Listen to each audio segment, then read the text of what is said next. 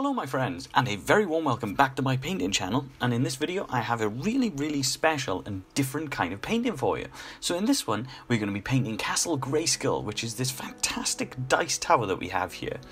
This is a really cool commission that I have for a friend who's dropped this up to me and asked me to build it and paint it and get it all tabletop ready so that he can play his games. And it's going to be a fantastic painting as well. We're going to have real good fun with this one.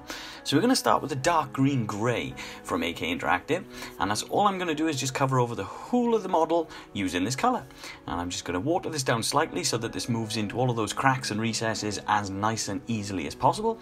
And as normal, I've sped this up slightly so that it means that we can get through this in a nice, easy fashion without spending half of our lives just watching me paint one layer of paint.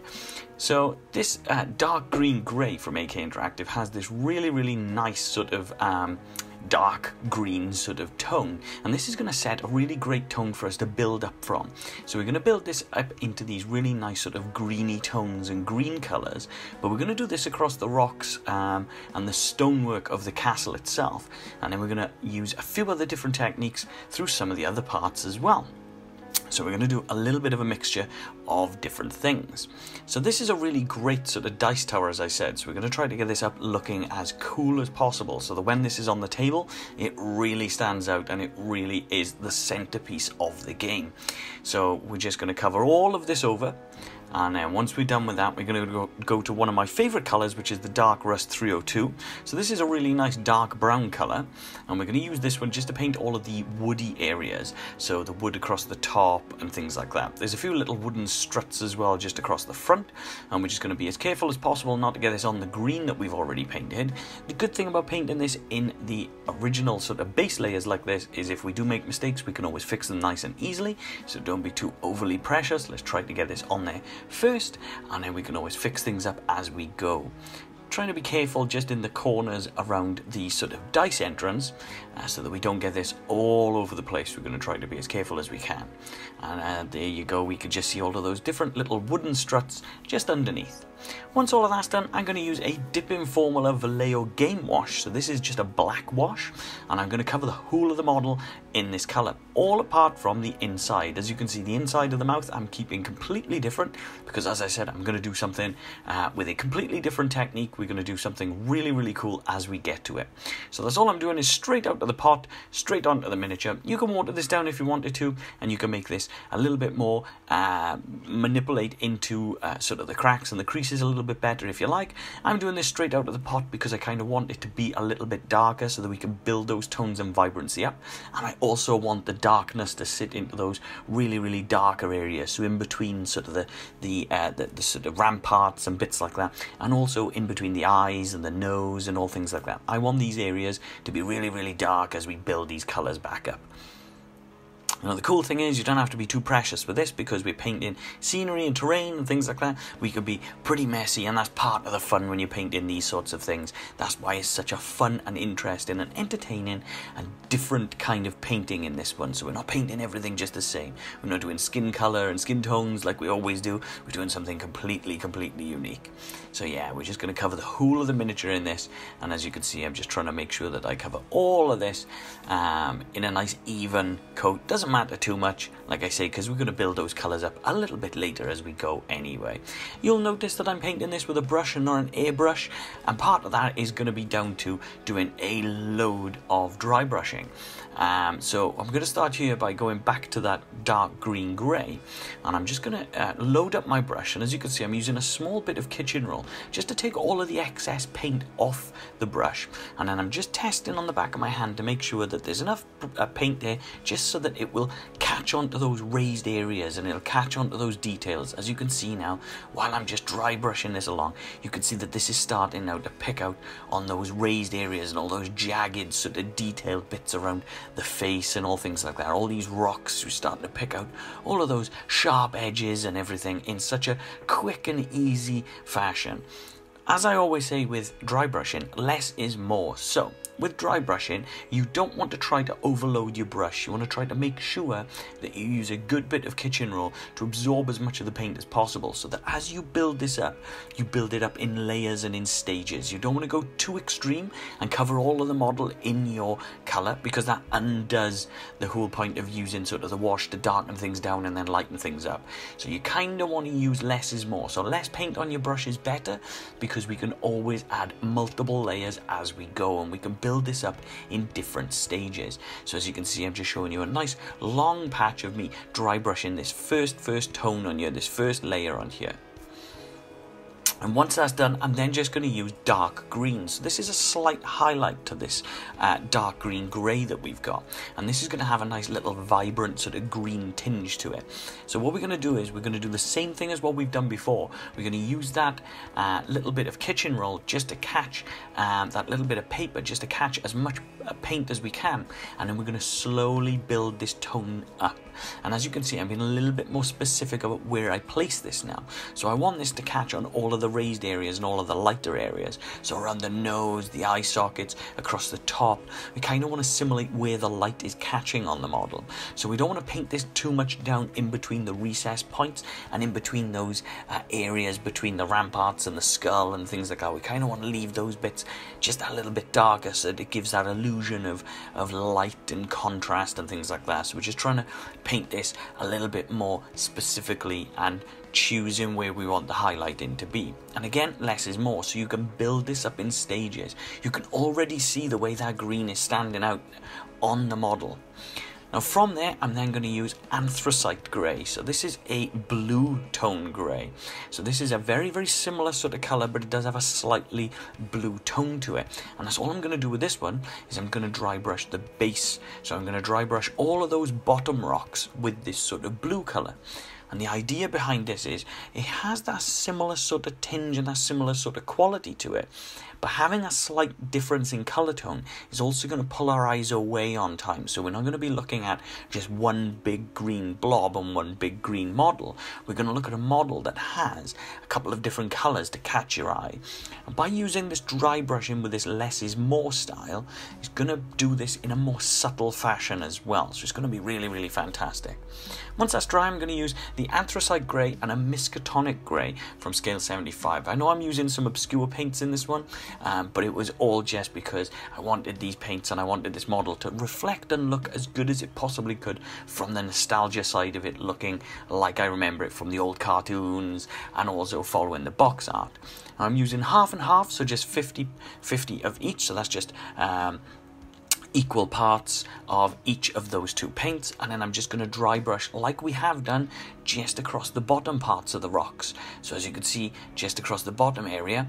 And what we're doing with this is, like I say, we're having this really cool contrast of this slight cool cold blue sort of colour, and then we've got this green sort of tone sticking out across the top.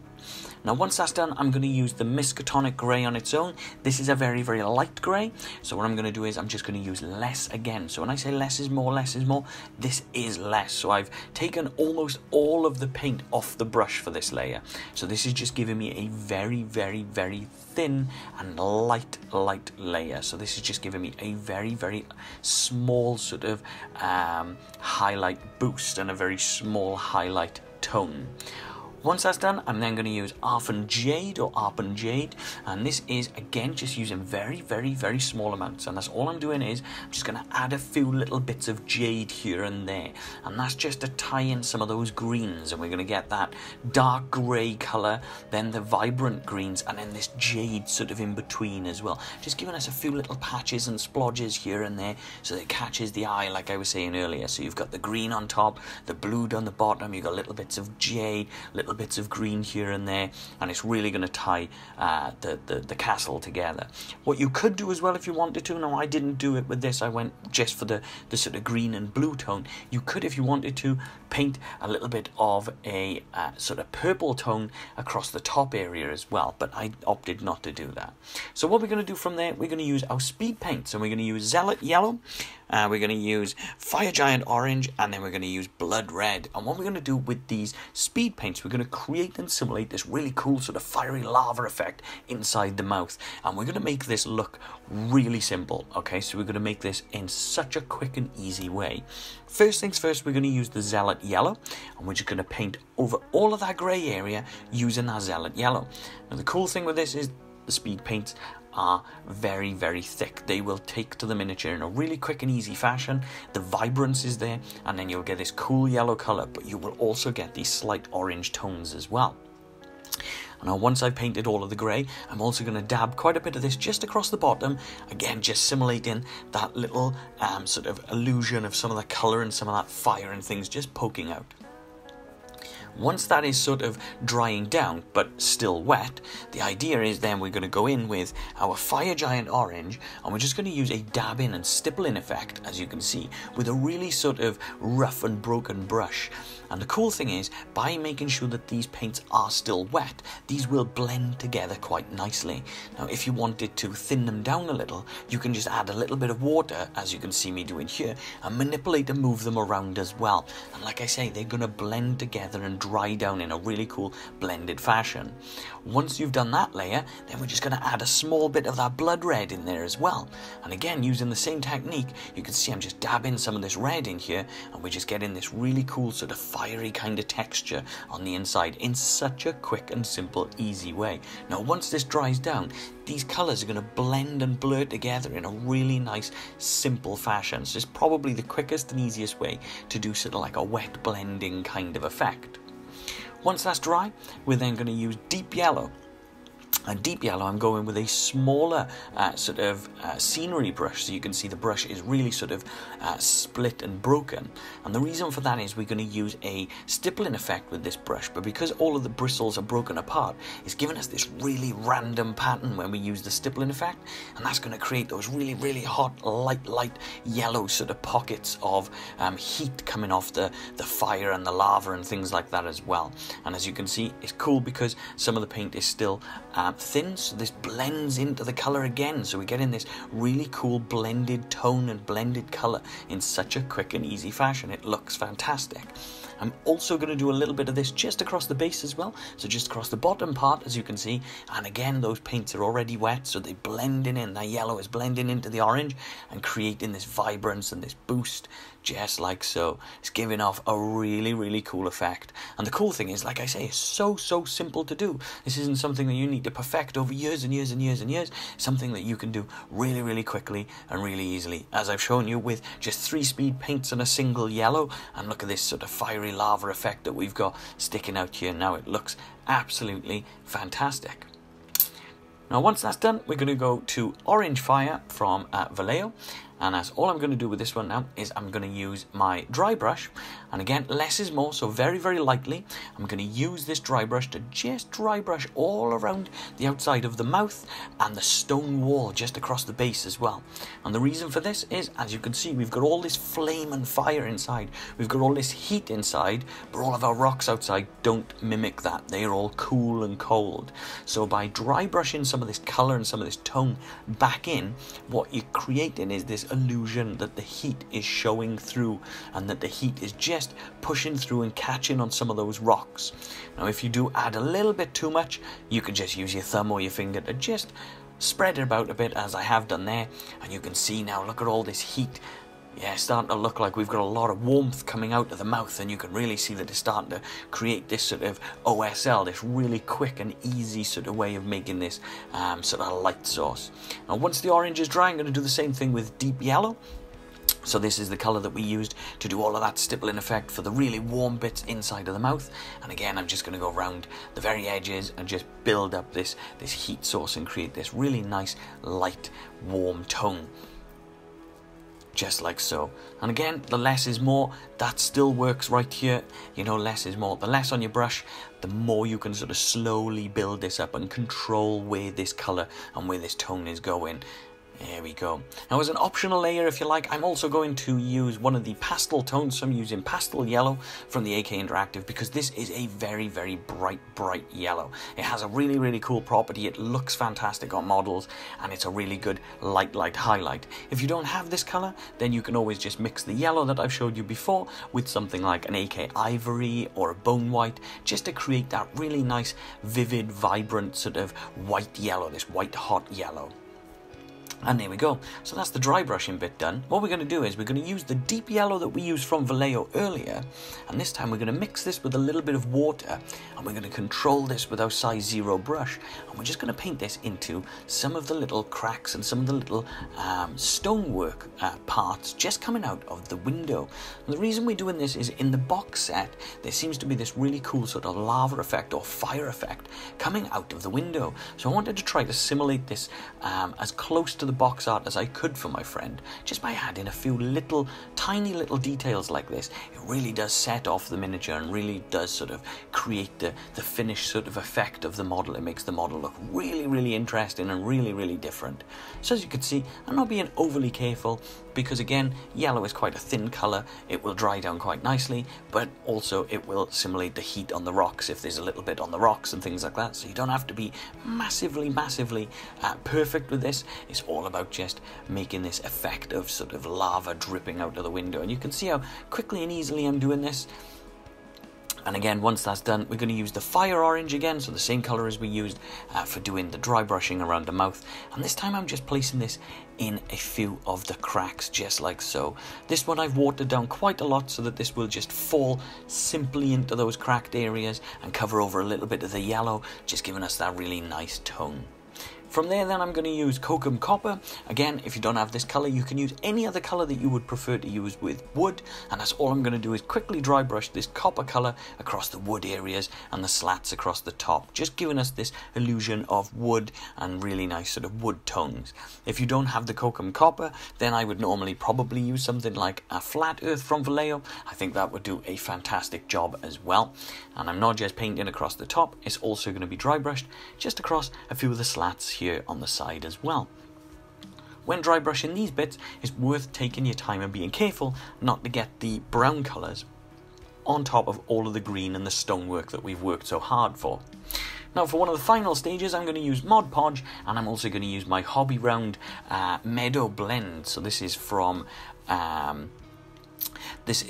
Gale Force 9. They do these little hobby rounds and they have a really great meadow blend which gives, it's almost like a moss. When it comes out of the box, out of the tub, it's quite spongy, so it absorbs your glue quite well and it sticks to bases and things like that in such a fantastic way. So as an added optional extra, what I'm doing for this one is I'm adding these mossy effects because I kind of want this to look a little bit more alive than just rocks. So that's all I'm doing is I'm just adding my matte Mod Podge here and then just gently placing these little bits of sponge sort of moss just in the cracks. And then you can go as wild as you like or as reserved as you like with these. You don't have to place these on at all, you know, this is purely optional. Or you can go nuts and cover as much of it as you like. It's completely up to you, it's however you feel comfortable. Like I always say, they're your miniatures, you can paint them however you like. So for me, I'm just adding and dabbing all of these little bits in. The cool thing with the Mod Podge is it is a matte effect, so when it dries down, it will dry down to a nice solid matte tone as well. And I've just shaken off the excess there.